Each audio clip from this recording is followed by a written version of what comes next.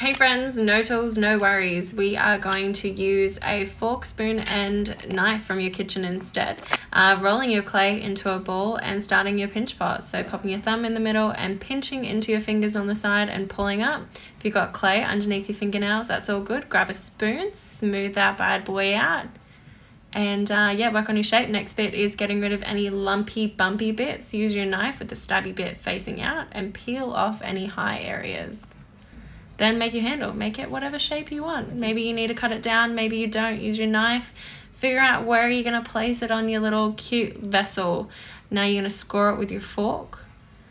Add a little bit of water to those little points that you've scored and place it on with smoothing it with your little spoon. Now, extra security, add a coil around the outside and smooth that bad boy off as well. And then you are done. Voila!